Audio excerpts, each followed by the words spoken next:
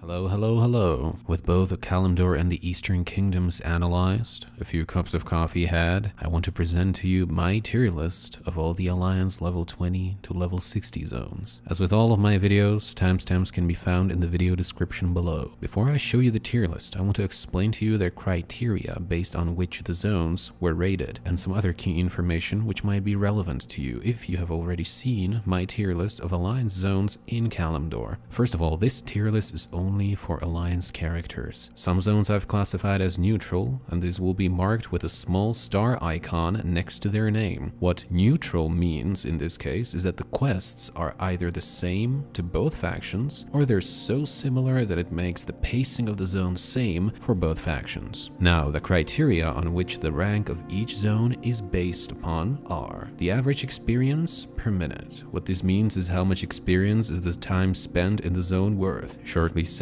how fast does your XP bar fill up so long as you're not AFK? Then the pace of the zone. Things like how much time do you have to spend to complete the zone? Does it feel like it's taking forever? Etc. Quest linearity. Most of the time, there are multiple quest chains in a zone. I take it into account how well they overlap with one another. In an ideal situation, a linear zone will be easy to understand and impossible to get lost in. Worst case scenario, there are quests all over the place and you don't know where to start. Zone terrain means how easy it is to navigate through the zone. If the place is flat, perfect. If there is an abundance of hills, chasms, or difficult terrain, then that's bad. Lastly, my personal feelings of the zone. This part is extremely subjective. The reason that I've included it is because all of us behind the screen, we are human. Our mood, our feelings, these things impact how we play the game. So I have decided to take them into consideration as well. With all these criteria kept in mind, I've compared all the zones with one another,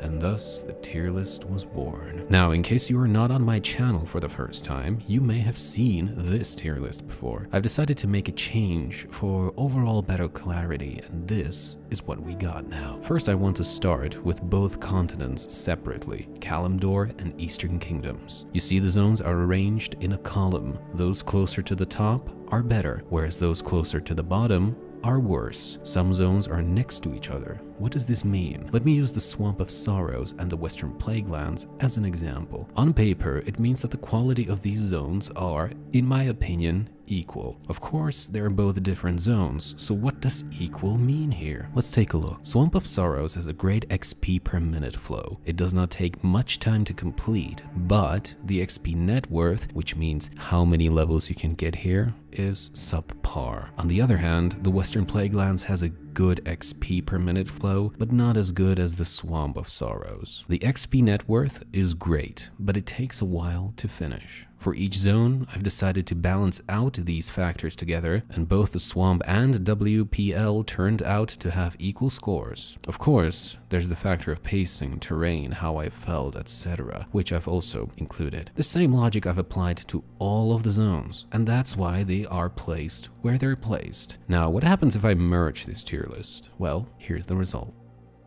Now, you might or might not be wondering, what about rare mobs? Rare mobs are a huge contributing factor when you're leveling, but they're also very unreliable because you don't know if they're gonna be alive or not. Most of the time, you have a higher chance of killing most of the rare mob population in the zone if you are playing either early in the morning or very late in the night. In that case, I've decided to make this special version of the tier list, which accounts for killing at least 80% of the zone's rare mob population. Check it out. And that's it. Each zone placed on the ladder has been reviewed by me, and you can find the review videos on my channel. For some zones, I recommend watching them. Fellwood, for example, where I have highlighted a bug in the zone which can gravely impact the time you spend there if you are not aware of it. The link is in the video description below if you're interested. Now, I've made a promise, and I have to keep it. I may be done with the Alliance, but it's time to slowly, but surely, work on building up a tier list for the Horde. Storm, earth, and fire, heed my call.